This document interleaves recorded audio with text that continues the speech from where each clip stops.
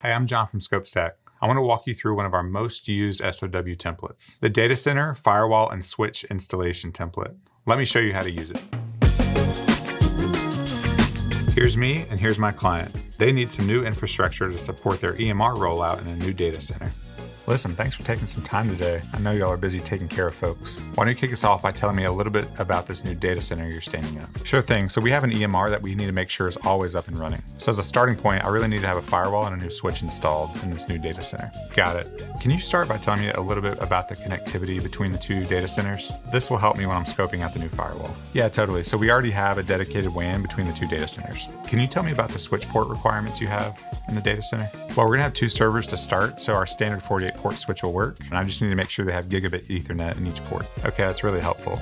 Let me scope this out and I'll give you an estimate here in a minute.